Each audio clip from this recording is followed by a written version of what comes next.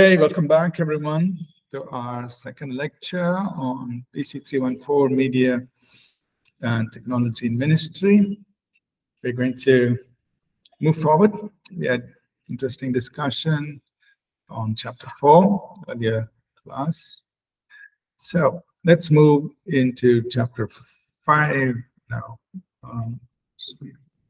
Where we want to talk about the gathering place, how this has changed and what we are seeing happen. And we'll discuss. Here again, I just want to, kind of lead us to have a little discussion, just for people to share their thoughts. So let's go back to Bible times, right?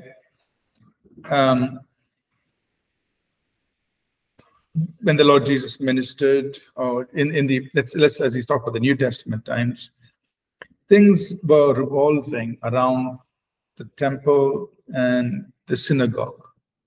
So that used to be the place people used to gather, and they would hear the reading of the scripture and sing psalms and hymns.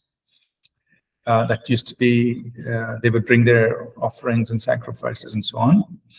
Then the church was born. Their preaching happened, in the public, from the upper room. You can imagine Acts chapter 2, preaching from the upper room. It was all out on the street. Peter preached the gospel. People got saved. And they were meeting in Solomon's Porch, which is a place in the temple where they were preaching. And when Paul would go, he would typically go into the synagogues where the Jews would gather, and he would try to present the message of Jesus. And eventually, of course, the numbers had increased so much where people were meeting from house to house. Right? So that's what we see in Acts chapter 2. People are meeting house to house. They had the big gathering. They came gathering in Solomon's Porch, but they also had these house meetings. Just people gathering house to house, sharing, praying, fellowshipping, having bread together, so on. So that continued for a long time. And then we see the transition to these big church buildings. And a lot of it took place around 400 AD. This was when the Emperor Charlemagne himself had an experience with Jesus. He began to support the church. And so lands and buildings were built,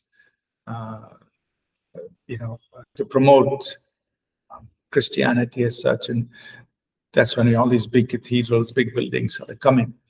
So that went on for many, many hundreds of years. Typical church building would be a big building with steeple and altar and all of those things.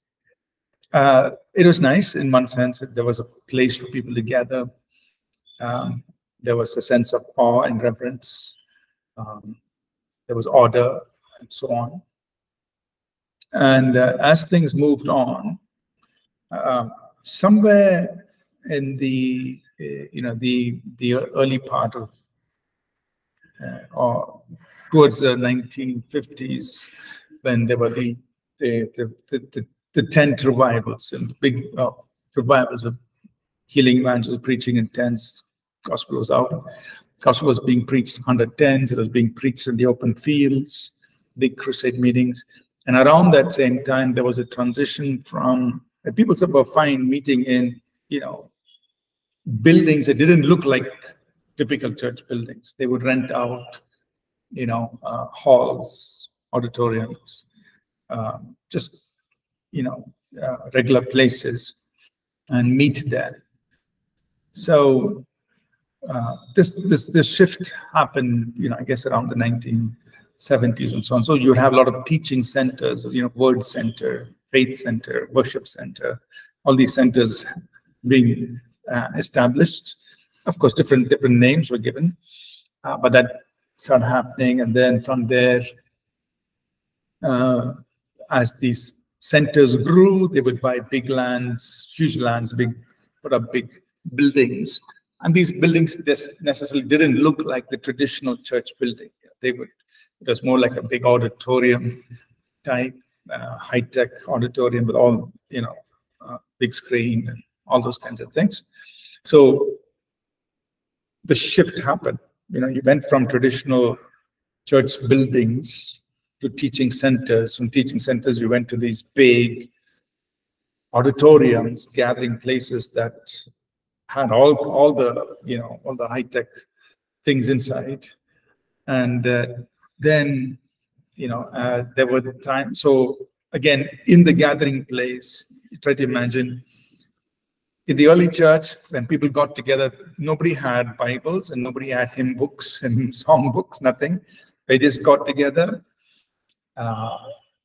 Somebody had a scroll they could read, but everybody didn't have. They preached the message and they would sing songs that they had learned, in a communal way. Then came these church buildings where then slowly with the printing press and all, we had hymn books or song books, and everybody had a hymn book that we could sing together. Of course, it helped, but that became focus. And then as this teaching centers started developing, those days, there were the overhead projectors, So there was a shift moving away from everybody holding a hymn book to people looking at something projected on the screen. Of course, the benefit was everybody could lift hands. The hands were free. They could lift hands. They could clap hands. They could express more. And then you come into these big auditoriums these days where you have LED screens, you have PowerPoint, and very, very engaging audiovisuals. So it's almost like you're entering a movie theater or something. You have all these big screens and all that. Okay, it has its advantages because now you can not only hear the preaching of the word, you can see visuals, you can see the lyrics and all of those things. It has advantages, but that's what we're seeing these days. And if you go to this website, Stage Design Ideas, you go there and you look at all the different kinds of what's happening on stage. So before, there was some sacredness, an altar space from where the preacher would preach, and there was a sacred place from which prayer would be made. Now that space has changed so much. It has lighting, it has instruments, it has all kinds of designs. So things have changed so much from places where people gather. And then again, we had some very drastic change when technology came in, and we are talking about media and technology now began to have a part in this whole service. So now the service could actually be streamed live to other locations, So people started, or churches, pastors, and it's happening all over the world, they started having satellite locations. Now,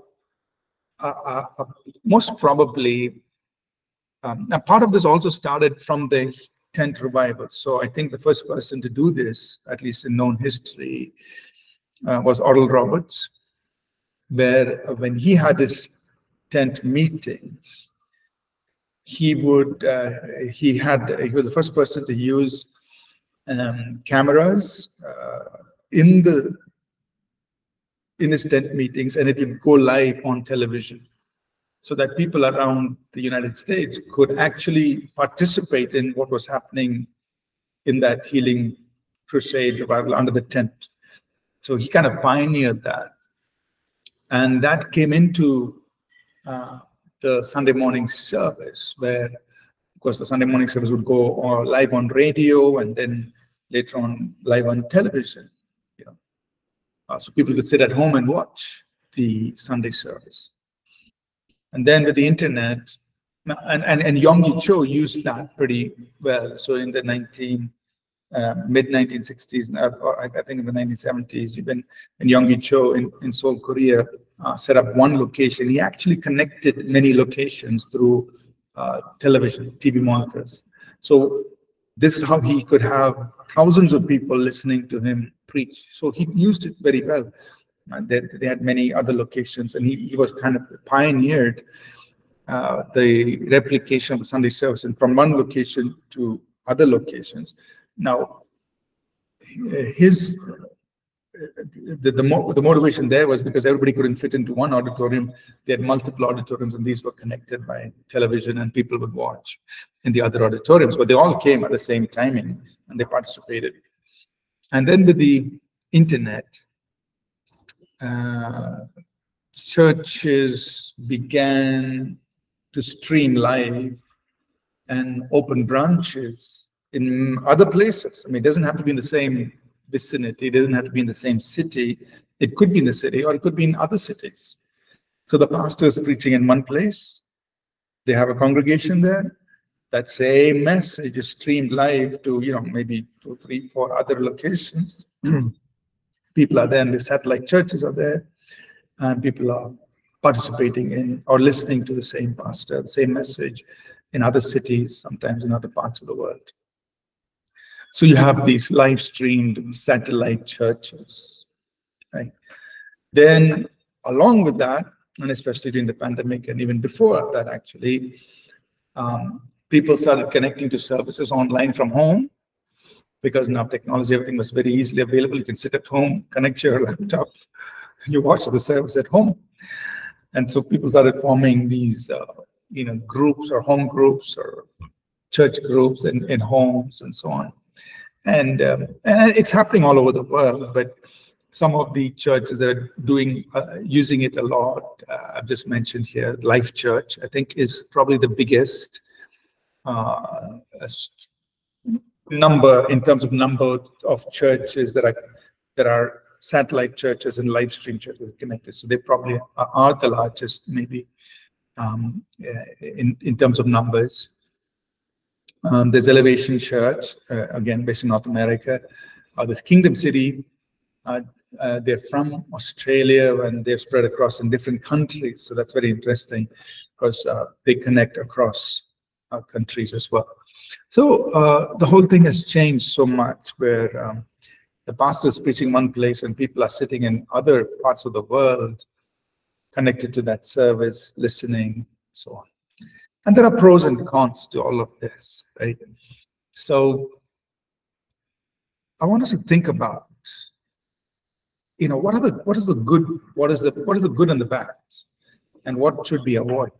Okay, technology has come, media has come, it has become part of the church service, which in Bible times they didn't have.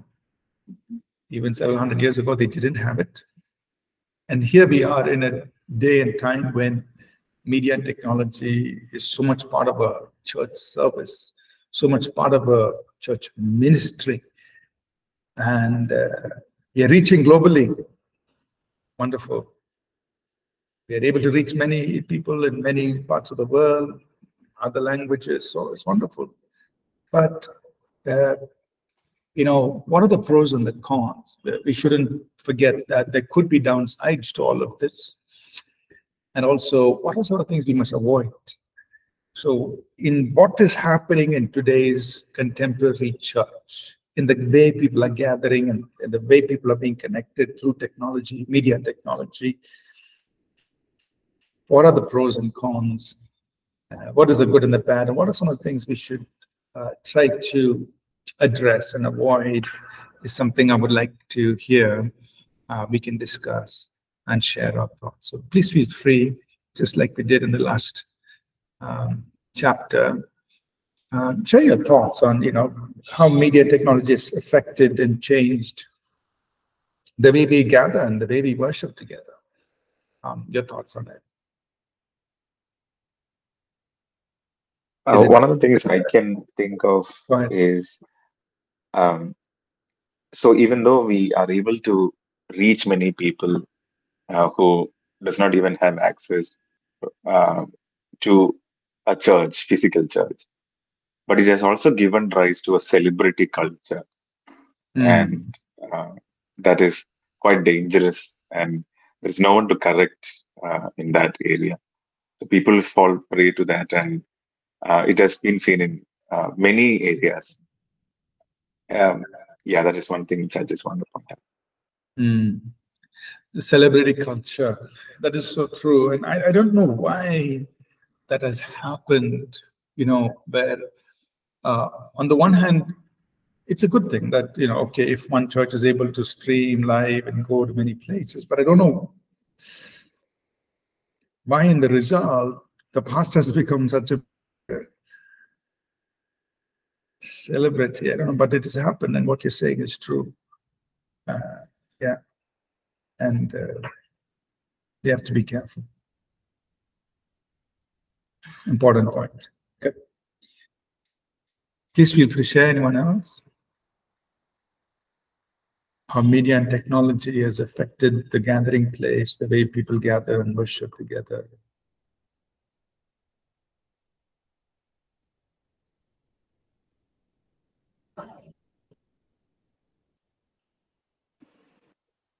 Go ahead, Divya. Go ahead.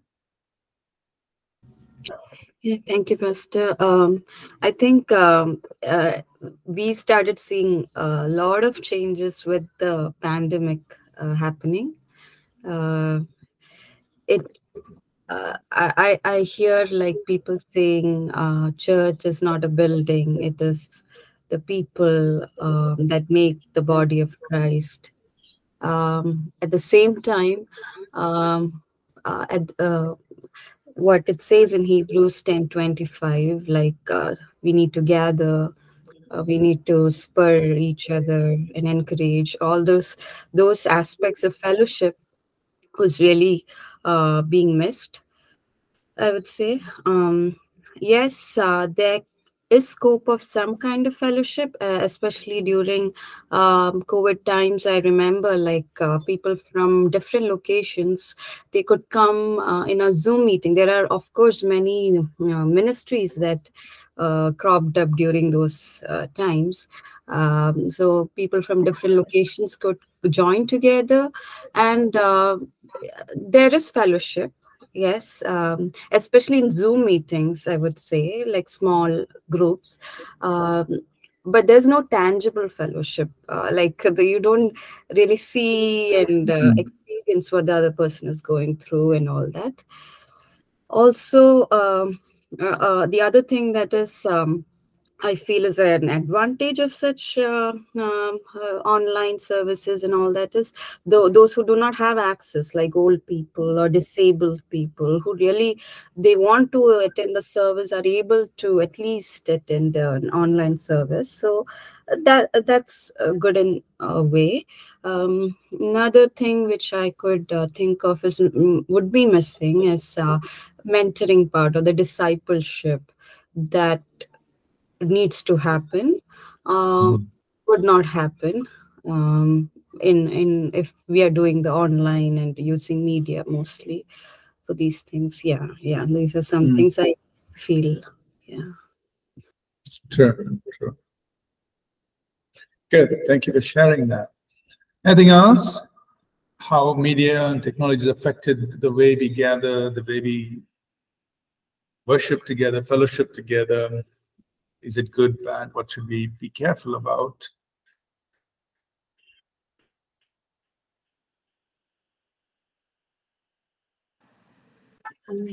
So about satellite churches, so is it like the pastor just live streams, the same pastor speaks everywhere, even though he's not there? Is it like that? I just want to know about what it's really. Yeah, so that is what happens. That means you can imagine, for example, the main church, or we call the home church, would be in one city. And then they would have, at that same time, churches in many other congregations in many other cities. Now, many times they would have they call them a campus pastor. So they would have a campus pastor in those places. But and they may have a local worship team, so they'll all start worship at the same time. And exactly when the pastor starts preaching in the main church, he comes on the screen, he's on screen in all the other locations. So everybody's hearing the same message from the same pastor in all these satellite churches. And, there are big numbers. So that for whatever reason, people don't mind it. they're hearing the same message, and these things are happening. It's going well, you know. So that was that's happening, and some of them are even across continents. And I think with technology, some amazing things, especially what I saw Kingdom City Church do during COVID times. You know, they would actually have worship teams. There'd be one worship team in Australia, one in Malaysia, one, say, some other part of the world. 3 different worship teams, different parts of the world, and they blend the worship. So it's amazing. It was really amazing how they would do it with technology. So anybody watching, it's like as though these 3 teams are on the same stage, but actually the 3 teams are in 3 different parts of the world. But they're all, it's through technology. When they see on the screen, it looks like they're all standing on the stage, and people are worshiping, you know, in those auditoriums. They are all in different parts of the world, but they're actually, it seems like they are worshiping with the same worship team, but it's actually in different parts of the world. And then the preacher preaches, and it, you know, so amazing things are being done with the help of media and technology in the way the worship experience is happening. But like Divya pointed out, we have to think about, you know, fellowship, life-to-life relationship, all those, you know, the mentoring, so on. Then there are positive things, you know, like people who cannot go to church definitely benefit.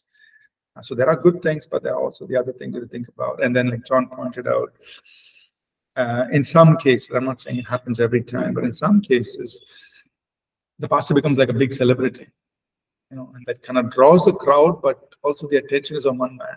You know?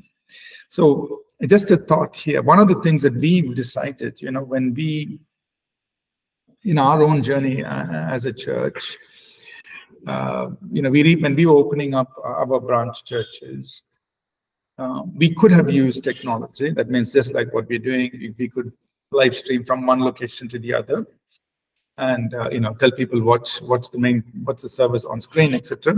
We could do that, but one of the things we made a decision, and we had a lot of discussion, you know, within our pastoral team leaders and all that. We had discussions, and we felt that we will not live stream the main service into other satellite locations, other campuses. Instead, every campus will have its own worship team, its own teams, its own pastor. We will preach the same message. We're sharing the same word, but each pastor is preaching and caring for the congregation. And we felt that doing this would help us nurture many pastors at the same time, because, you know, you're actually doing the work, you're actually ministering, you're actually preaching, and so it'll help us nurture many leaders. It'll also keep the attention off of one main pastor. Yes, there is a senior pastor who's leading us and all that, but the attention is not on that one person. Every congregation has its own pastor taking care of them.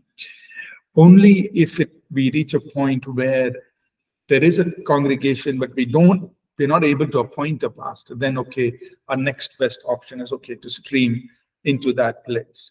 But that's only if we are not able to send somebody physically to minister. Then that is when we will use the, you know, the live stream option. Otherwise, let's send somebody physically. Let's have somebody physically ministering, because we look at it as an opportunity to nurture up more leaders. And the more they preach and teach, the better they become.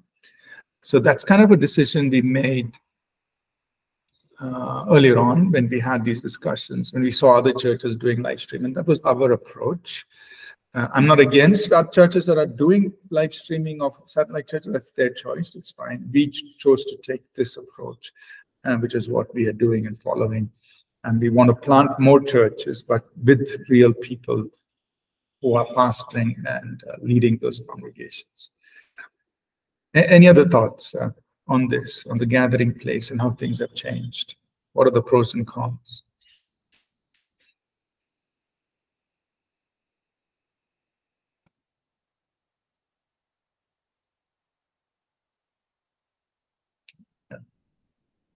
One of the things that we've also seen Okay, so I see John Paul's comment. I think we should be careful about our conduct, our personality on screen, live stream, and real life. Yeah, so this should be consistent. Who we are on screen should be connected or should be the same as who we are off the screen. I think that's what John is telling. Yeah. Thank you, John. So what I wanted to say was one of the things that we have seen is that in the case of where one pastor is being streamed into many satellite churches, if something happened to that one pastor, maybe there's a moral failure or something, it immediately impacts all the satellite churches immediately, and that has been observed in these satellite churches. Because everybody's listening to the same one pastor, all the churches are connected. While there are benefits, the negative is if something happens here, every church, every satellite church is affected. It's very difficult. I'm not saying everything has to shut down. It's difficult to sustain once the impact has happened.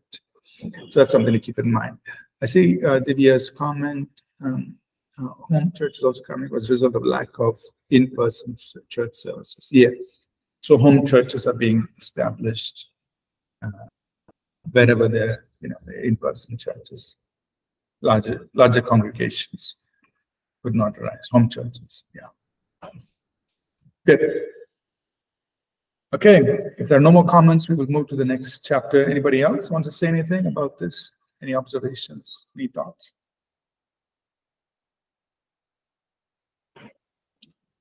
Okay, let's move to the next chapter, which is how worship has changed over time with, technology, media and technology, and so on. So let's just think about it. And again, here we'll have a little discussion at the end. So if you follow worship, starting from the Old Testament times on, in the Old Testament, obviously, one of the earliest recorded instances there with, after Israel, they crossed the Red Sea, they are prophesying, they're dancing with timbrel, celebrating and worshiping God. And then, of course, worship took place in the tabernacle. They would come and offer sacrifices.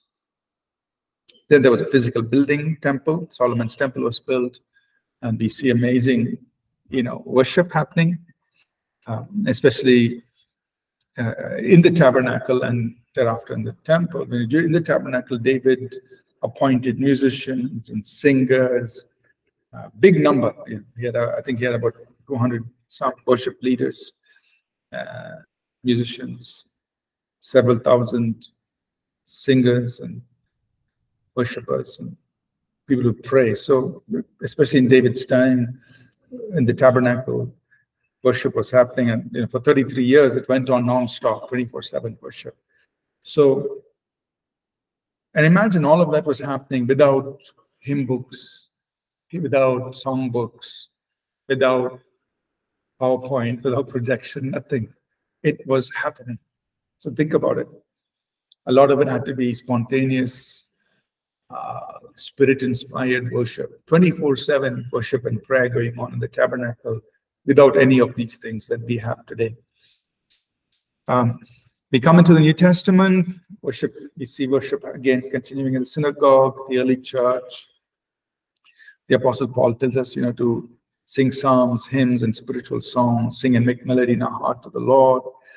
So worship was going on. A lot of it was very spontaneous, without any of the things that we have today. And then formal church organ music around 700 AD. The organ came in.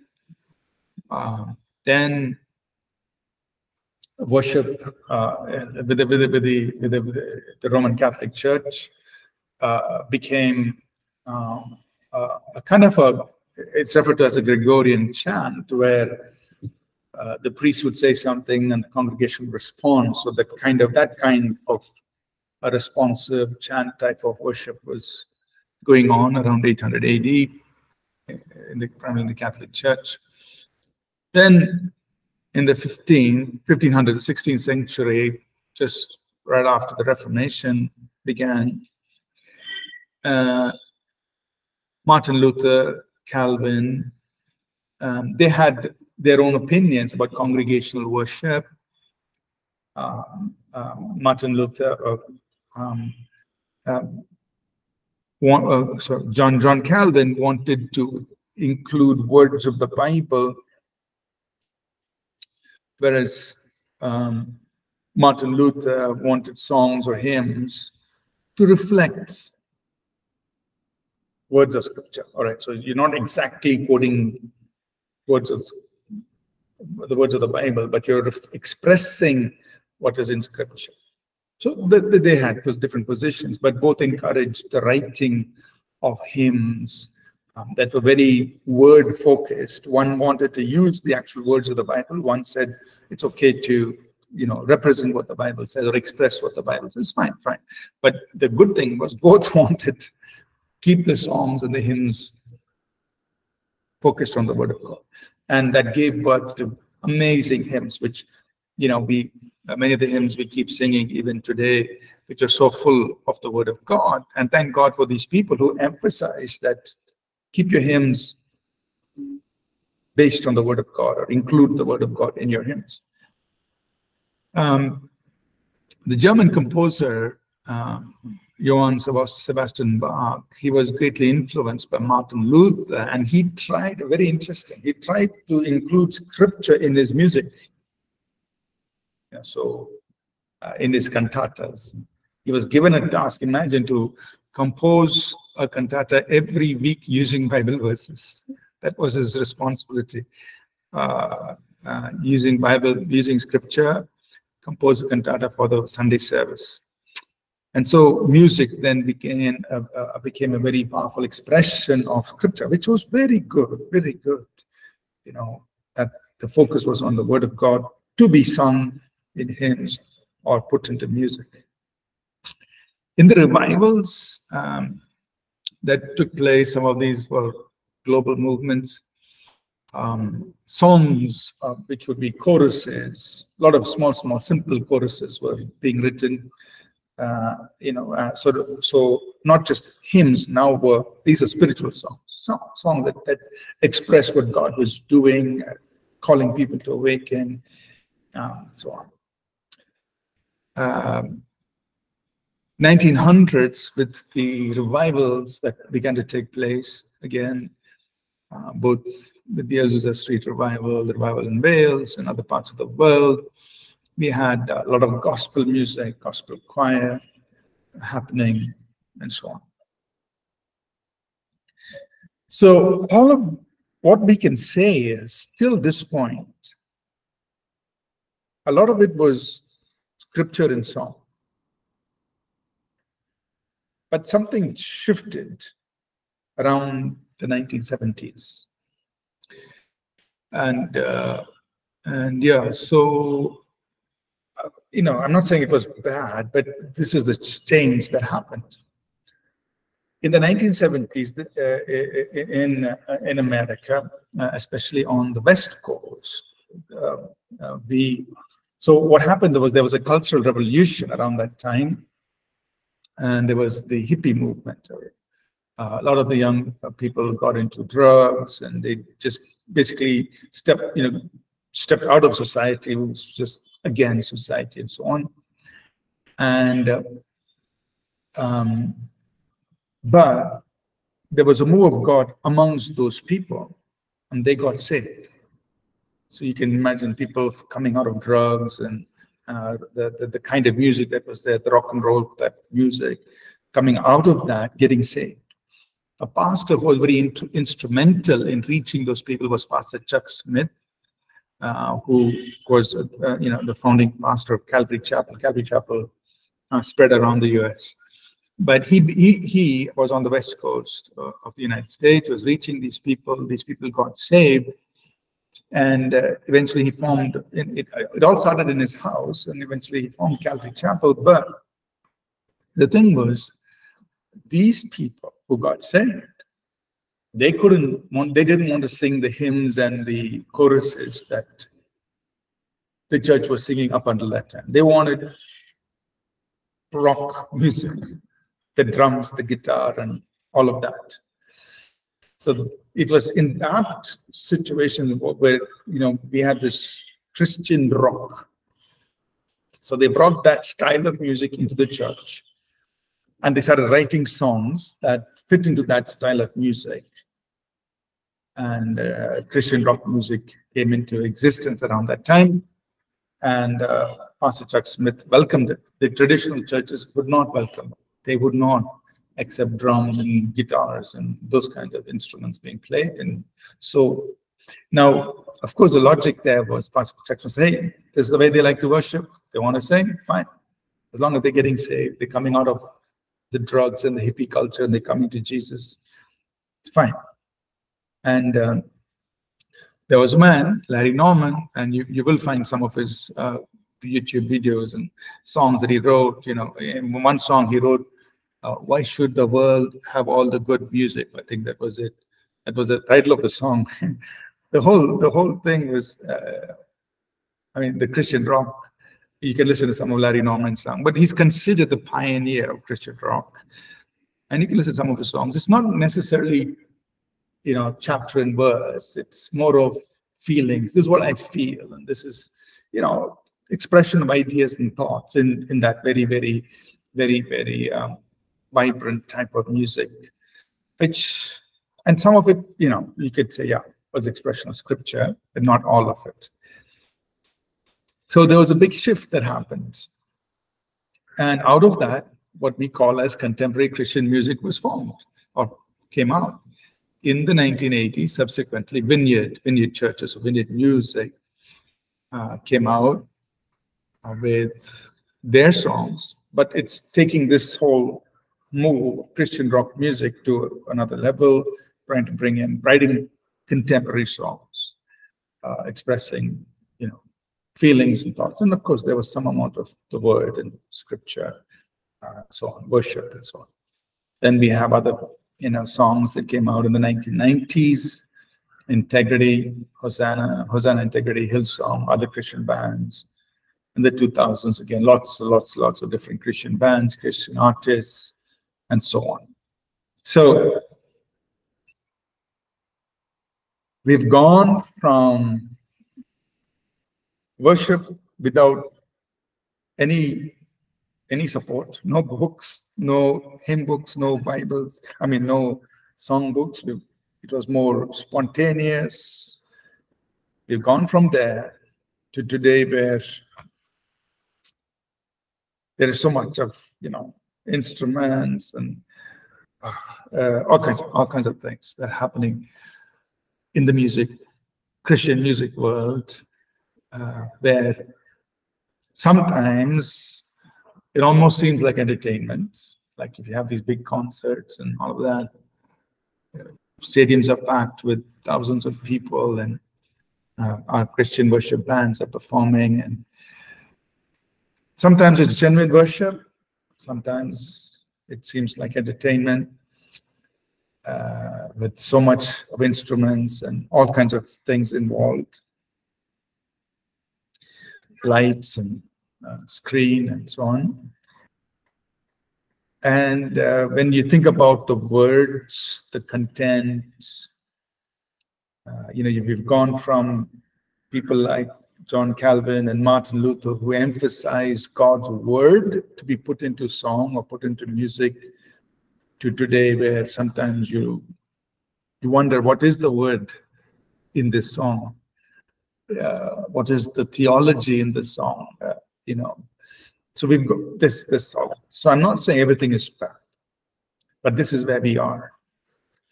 So we got to think about this, the contemporary Christian music. What is the good? What is the bad? What are the things we need to be careful of? Can be, I know we just have about 10 minutes. It may not be enough for discussion, but I just want to open up and let us share our thoughts on what we are seeing in the world of Christian worship, Christian music, which is primarily to worship God. And of course, songs can encourage and edify one another, which the New Testament teaches us to do, to speak to one another in psalms and hymns and spiritual songs, to build each other up through song. But what are your thoughts? What are your reflections? What is good? What are things not good? What are things we have to be careful about? We just love to hear.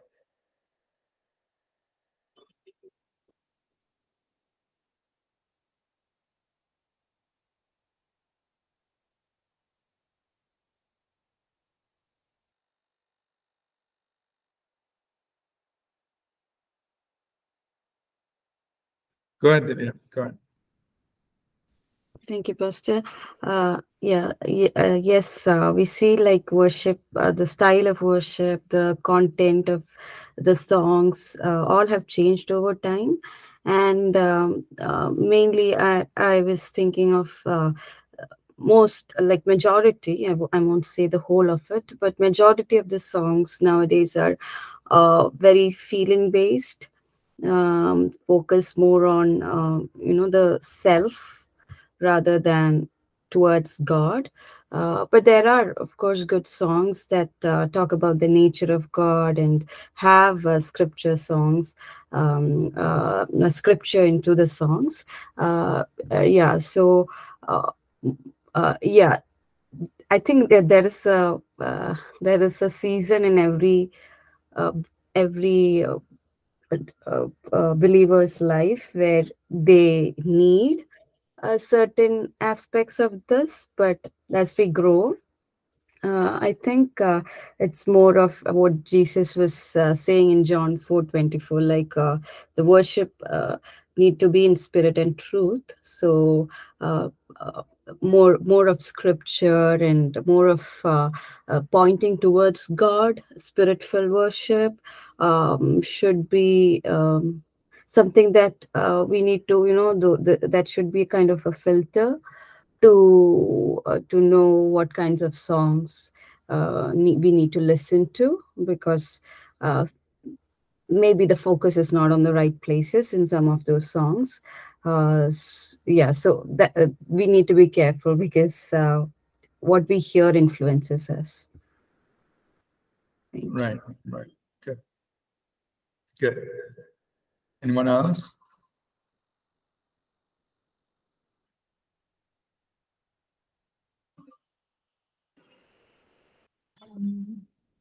I can share. Can they hear me? Yeah. So I just think that worship should become ministry. The perspective of why they sing, which I don't see sometimes. It's not about just singing, just playing some random music and just doing it as a culture, but they should also understand that it's not just it's a ministry. It's the way we serve God, and I also think cultural context must be taken care of in some of these things, because contemporary music, it just depends on where we are worshiping sometimes. So when I go back to my place, they still stick to hymns. They still do that, and in some churches they don't. But I think, yeah, that ultimately it's all about being led by the Spirit, not about the hymns or the contemporary ones. But it's good to take just to have a little look on how people have been built all these days, and to just help them to grow in that way. Suddenly, I've seen people come to the church and suddenly they start singing the contemporary songs. People get offended by it. People, they feel like it's not right. You're going in the way of the world. We can help them understand slowly, little by little, through the teaching, that it's not like that. But I think sometimes it's better to take the cultural even into context, because we don't want people to speak something different through the time, while our intentions are to make them worship God. And even the hymns are good. The lyrics they have written are actually good, but sometimes I feel like even hymns become just like an order of the church. not like especially for ministry time. It just becomes a pattern that the church follows, like 4 hymns a day. When we start, when we end, there's a hymn, and then in between 2 hymns for the offering, and then that's it. That's what they consider as a worship time. So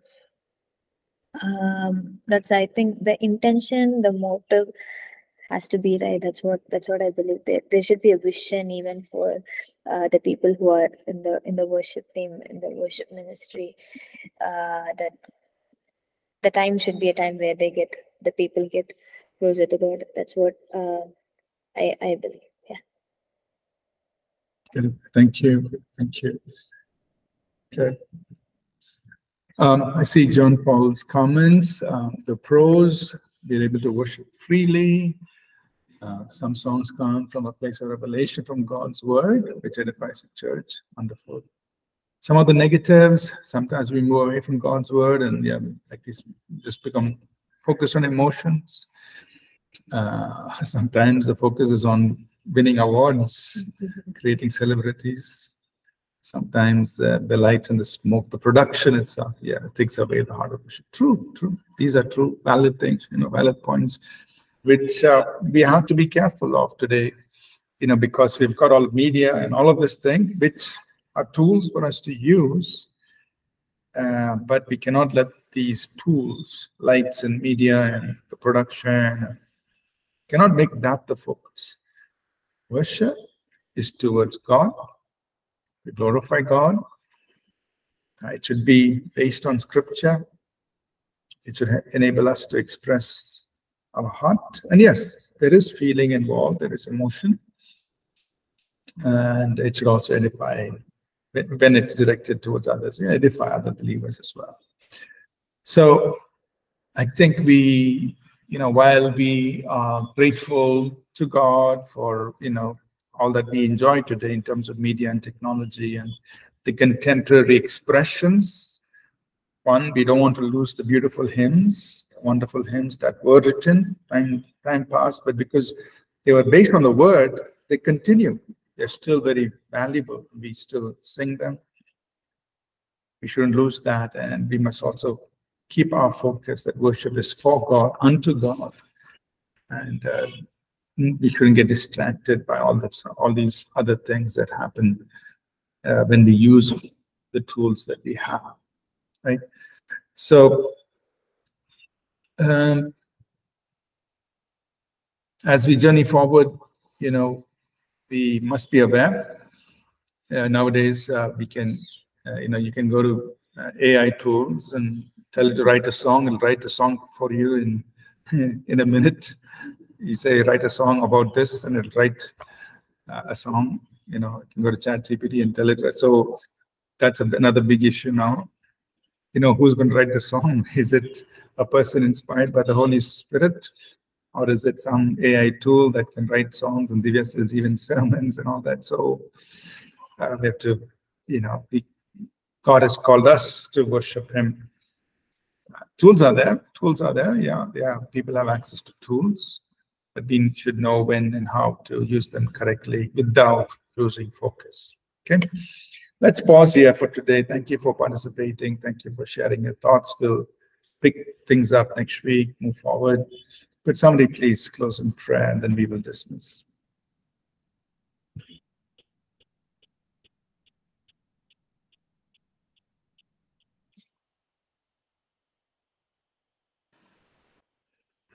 Let's pray.